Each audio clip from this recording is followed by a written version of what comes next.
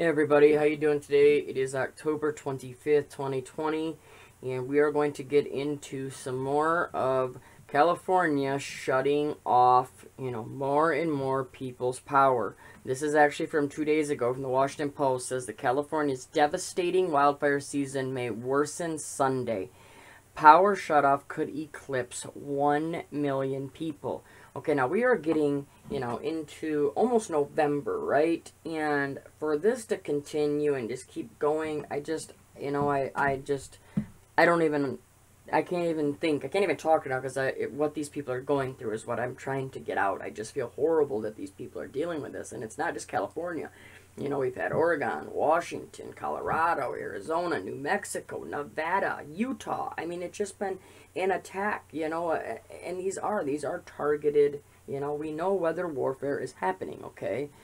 Let's read this real quick. It says, Northern California faces what may be its most perilous fire weather event of the devastating 2020 wildfire season, beginning Sunday and lasting into Tuesday. So this is why I had to make this video. When they talk like this, you know what I mean. When they start talking like this, we have to get this information out. You have to share this stuff. Talk to your family, talk to your friends. If you know anybody in these areas, please give them a heads up because, I could see them, some of them, not taking it for granted, but, like taking a step back. You're getting to the end of the season, the fire season, and it's been so bad, and you would think that now that time is, things are cooling down and, everything else, you think that they might just not be paying attention completely like they were, say, 2 months ago or a month ago.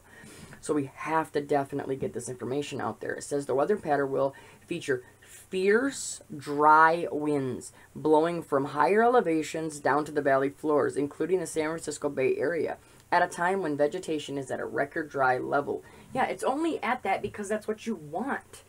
Oh, it's frustrating. I just feel for these people. It says, in preparation for the dangerous fire weather conditions, Pacific Gas and Electric Company plans to preemptively cut power to at least 1 million residents to avoid having its power lines spark yet another deadly blaze. Well, hold on a second, right? Have they stopped? I'm pretty sure there's been one deadly blaze after another every single year. Same thing with this year. So, I don't think them shutting the power off is doing anything. They're doing it because they want to shut the power off. They want that control, right? We've been seeing this over and over again, how they are shutting, taking out the power grid, seeing how far they can push us. Every one of these things we know is not only a test, but it's a drill to them, right? It says, look at it, it says, this would be one of the largest deliberate power cuts taken since the shutoffs began as a fire deterrence measure, revealing an event in October 2019. Yeah, because, obviously the, Paradise campfire, right? Ever since then, ever since they destroyed that town, turned that town literally into ash, killed all those poor people, trapped them all in there, and now because of that, now they're able to shut your power off, take your, take away your right to have your power, at any time that they want, right? They're going to go into saying how it's the climate change, blah, blah, blah. We're not going to get into that, all right? We're going to jump to these next few because these are going to be closer, okay? Here we go again. Look at this. This is from today, okay? And it says, power cut to 117,000 customers as California faces fire risk, okay? And it says, San Francisco, it says, PG&E cut power Sunday to more than 100,000 California customers and planned outages for many more to prevent the chance of sparking wildfires because of extreme fire weather, right? And I've been talking to you about this, like you saw it in the movie GEOSTORM, how I covered that, how extreme weather, right? They talked about it, oh, well, we had extreme weather, but they didn't know what extreme was, right? They're always showing us, they're always telling us, and they're always getting it out there in front of you because, number one, they like that. They get a kick out of being able to put it out in front of you and get away with you not knowing what it is. That's how evil what is going on is. But it goes on, it says more than 1 million people could be affected by planned outages as California braces for the return of gusty winds and bone-dry weather that carry the threat of downing or fouling power lines and other equipment, which in recent years have been blamed for igniting massive and deadly blazes. Now, you want to know what's caused it? DEW. directed energy weapons. That is one of the ways. Now, I'm sure, we know they're using other ways too, okay? We've caught them doing so many things, and it doesn't stop, okay? All we can do is continue to share this information. Maybe, eventually we can get, something fighting back against them. But right now, the best, thing that I can do and that you can do is we can warn people. We can get people to know what's going on. This is from Sunday, Monday, Tuesday, okay? So today, tomorrow, and Tuesday. So you need to be prepared. And if you can get out of these areas, if you're going to be in any of these areas and you and your family are there, if you can take a 2-day, 3-day break and go see family, go, take a little vacation, whatever you can do, right? I would do it. If you can't, we all understand, money is tight for everyone. So if you can't leave, you don't have, the means to be able to do it, then, you just need to be ready and aware of what could happen, right? You just don't want to be trapped in a situation where all of a sudden you open up your door and you see this fire and it's literally within, a couple, half a mile or even a mile, the way these things move. Oh. And you notice how they're always happening overnight. We were just talking about this in the Colorado ones. I have had subscriber after subscriber talk to me about they live right in these areas where these wildfires are happening in Colorado, and they said they're 100% they're not natural. They continue to explode overnight. They continue to have all of these patterns that are so obviously that there are not natural fires. So trust me, our information is getting out there. People are seeing this, okay? Here we go. This is from 3 hours ago. It said, here's what's closing in on the Bay Area due to likely power shutoffs. Fire danger. It says, businesses and parks across the Bay Area are planning closures ahead of expected strong winds and extremely low humidity weather conditions starting Sunday, which have prompted potentially widespread safety power shutoffs. Oh, man. How many people, when you're talking 1 million people, how many people need their power? They could have life support equipment. They could have any type of medical equipment, right? Anything that is keeping people alive. And not even that. What else does this do, everybody? Especially if they cut this off for more than, say, like an hour or two. If they cut this off for 12, 24, 36, 48 hours, think about what you do. It loses all your food. Think about how it makes you vulnerable. We've been talking about how they do this with all these different types of not natural disasters, okay? They, get you in positions where you are so vulnerable. And this is another way right here. Not only when they shut the power off could it eventually knock your food supply down, but guess what? That means that your cell phone couldn't be charged possibly. You may not have the TV on, obviously, to be able to get what? To be warned, okay? That's why this is so important to share this information, please. It says these dry conditions are expected to create extreme fire danger for the region. It says, here's a look at what is closing or making preparations to withstand the looming dry, windy conditions and the potential shutoffs expected Sunday. The parks, okay, it says East Bay Regional Park District said the following parks and recreation areas in their coverage area will be closed. Okay, you can see all the different parks here. Okay, we're gonna kind of jump through this. There always will be, my links are always in my description if you want to go back and you want to actually read each part of it and look into it if you're in these areas. Okay, but let's just keep going. All right, this says in Marin County, the mountain Tamalpais watershed is closed. I'm sure I butchered that one, but sorry. This says in Solano County, Rockville Park and open spaces are closed until 6 a.m. Tuesday. See, look at that's what I'm talking about. That's 2 days. Okay?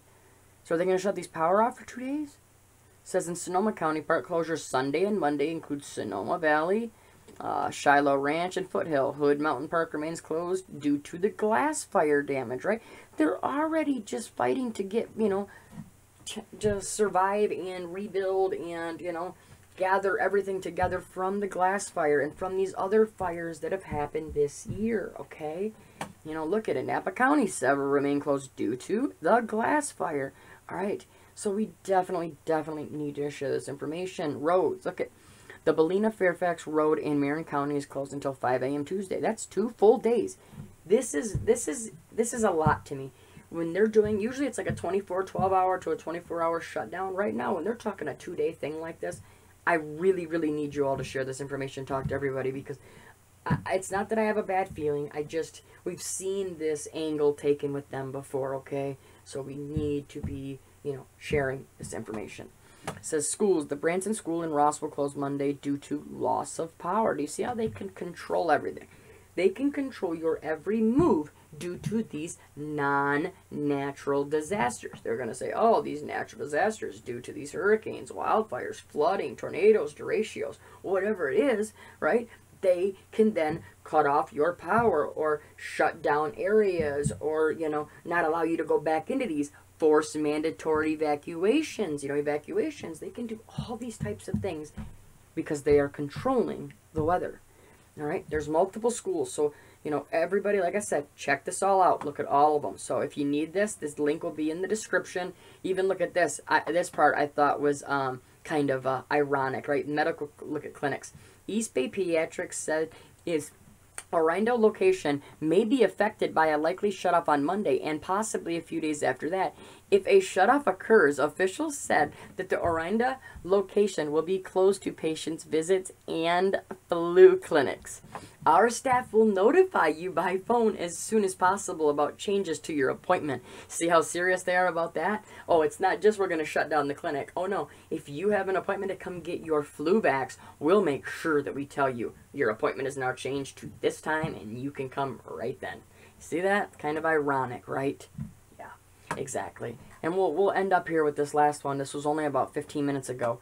It's just another one. Riverside County, it says emergency power shutoffs due to strong winds could affect over 4,500 people in Riverside County.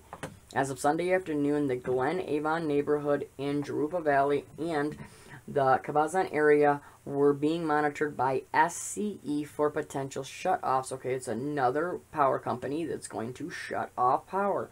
And they throw these pictures up here, oh, look, high voltage, oh, it's just, it's just control, okay?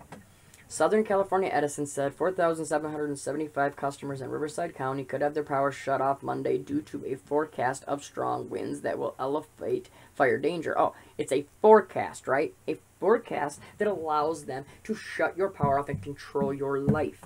You have to see the steps that they do, okay? As of Sunday afternoon, the Glen Avon neighborhood in Jurupa Valley and the Cabazon area were being monitored by SCE for potential shutoffs. When there are potentially dangerous weather conditions in fire-prone areas, we may need to call a PSPS event.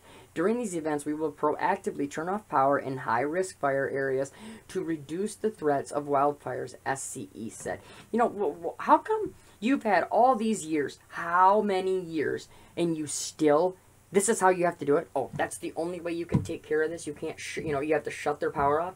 How about you, there's plenty of places that have underground wire, I'm not saying that I know you could do that all up in these mountains. I'm just saying there's other ways that they could do this. They could at least do many things in certain areas, at least so, like in your cities. Those could definitely be done underground.